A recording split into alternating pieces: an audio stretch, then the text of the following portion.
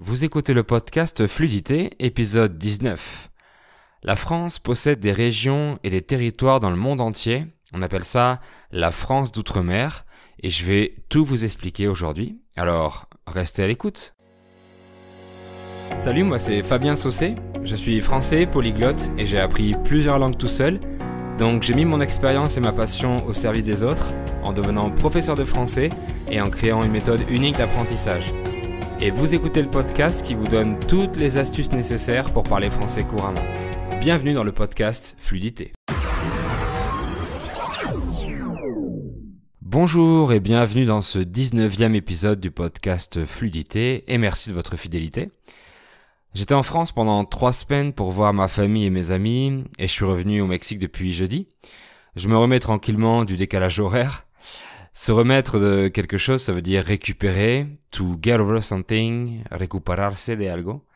On peut se remettre d'une nuit blanche, se remettre d'une maladie, se remettre d'une séparation, se remettre d'un décès par exemple. Il y a 7 heures de décalage horaire entre la France et le Mexique, et on dit qu'il faut autant de jours pour se remettre d'un décalage horaire que d'heures de décalage. Donc théoriquement, il faudrait 7 jours pour bien se rétablir d'un décalage de 7 heures. Mais il peut aussi y avoir 6 heures de décalage entre deux villes françaises, voire 12 heures. S'il est 21 heures à Paris, il peut être 9 heures du matin à Papeete, en Polynésie française. Et oui, la France a des régions et des départements partout sur le globe, et aujourd'hui, je vais vous expliquer ça en détail. La France est située sur le continent européen, comme vous le savez déjà. Elle s'appelle la France métropolitaine, ou encore la métropole, ou encore l'hexagone, dû à la forme géométrique. Et en dehors de la France métropolitaine, les territoires français situés dans les autres continents s'appellent les DROM-COM, ce qui veut dire départements et régions d'outre-mer et collectivités d'outre-mer. Vous pouvez donc être en République française sur le continent américain, en Océanie ou dans l'océan Indien par exemple. Dans les Caraïbes, il y a les régions d'outre-mer comme la Guadeloupe, la Martinique, mais aussi des collectivités territoriales, comme Saint-Martin ou encore Saint-Barthélemy. La Guyane se trouve en Amérique du Sud et partage donc une frontière et la forêt amazonienne avec le Brésil. Et d'ailleurs, les étrangers disent souvent la Guyane française parce qu'il y a une autre Guyane qui n'est pas française. La Réunion et Mayotte sont situées autour de Madagascar, dans l'océan Indien, sur le continent africain. Puis, en Océanie, on trouve la Nouvelle-Calédonie, Wallis et Futuna et la Polynésie française, qui est située en plein milieu du Pacifique. Et ce sont environ 2,7 millions de Français qui vivent en France d'outre-mer. La colonisation de la Guadeloupe, de la Martinique ou de la Réunion date déjà du XVIIe siècle, durant le premier empire colonial. C'est ensuite au XIXe siècle que les colonies s'agrandissent et que la France récupère le reste de l'outre-mer, mais aussi une bonne partie de l'Afrique du Nord, Madagascar ou encore l'Indochine. C'est ce qu'on appelle le second empire colonial. La France avait donc toutes ces colonies un peu partout dans le monde. Il faut savoir que des pays tels que l'Algérie, le Sénégal, le Cameroun, le Congo, la Côte d'Ivoire, le Liban faisaient partie de la France, faisaient partie de ce second empire colonial.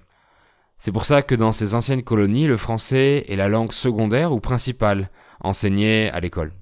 Ces pays ont été ensuite décolonisés, sans rentrer dans les détails dans cet épisode, et sûrement dans un prochain. Donc le fait d'avoir des terres partout sur le globe donne beaucoup d'avantages à la France. Elle possède la première zone économique exclusive pour les ressources marines, comme la pêche ou d'autres exploitations.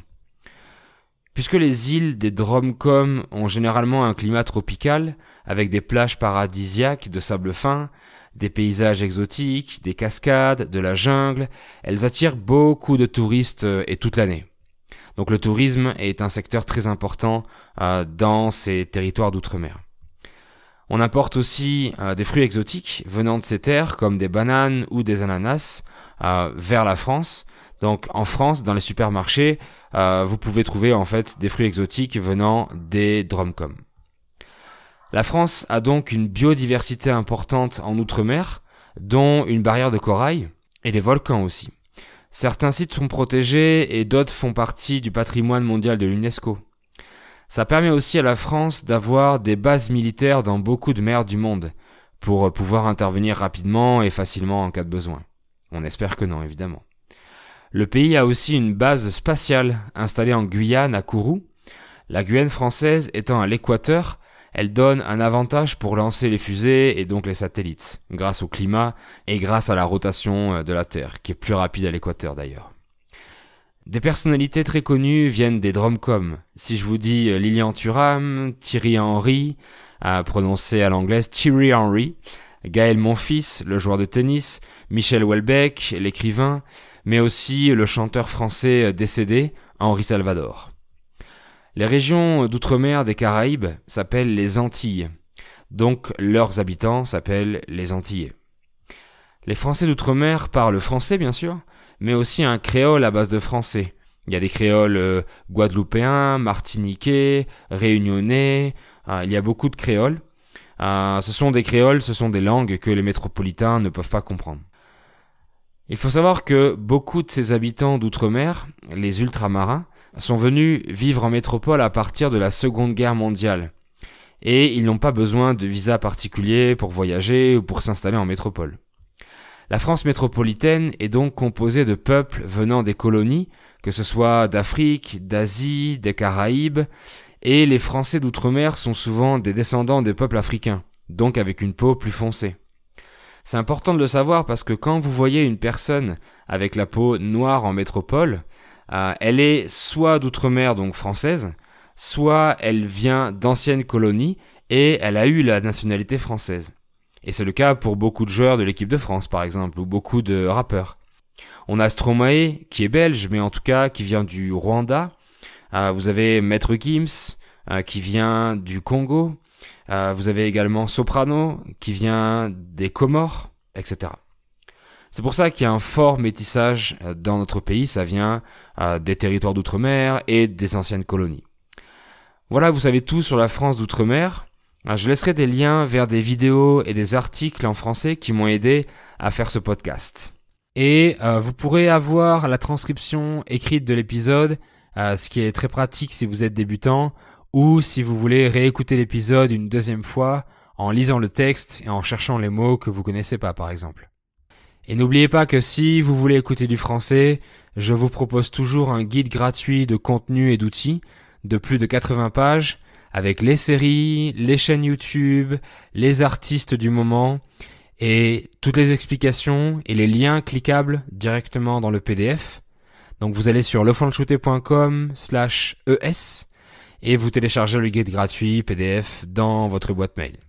Je vous remercie d'avoir écouté ce podcast et je vous dis à bientôt pour un nouvel épisode. Bye!